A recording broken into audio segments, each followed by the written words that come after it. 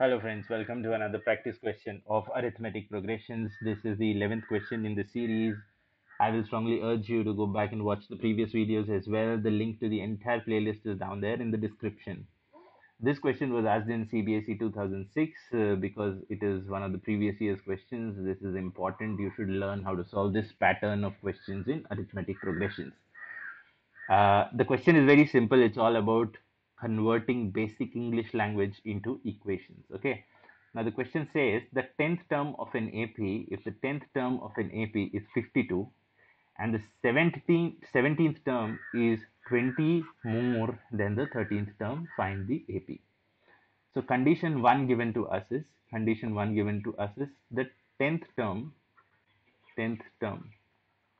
is equal to A10 and A10 is equal to A plus 9D is equal to 52.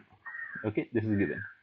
The second condition says the 17th term, which is A17, is 20 more than the 13th term. Okay, A17 is 20 more than the 13th term. Now, A17 will be A plus 16D is equal to 20 plus what is the 13th term? It is A plus 12D.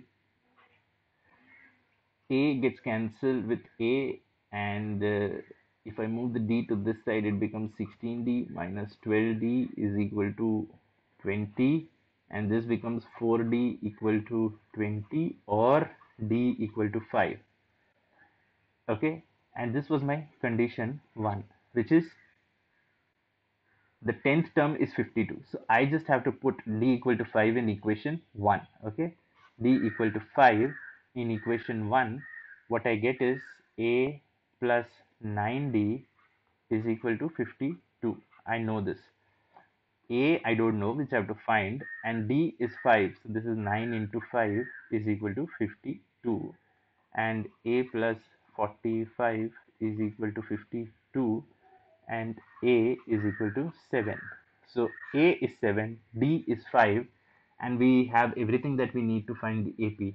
So the AP will be 7, comma 7 plus 5 12, comma 12 plus 5 17, comma 17 plus 5 22, 27, and so on.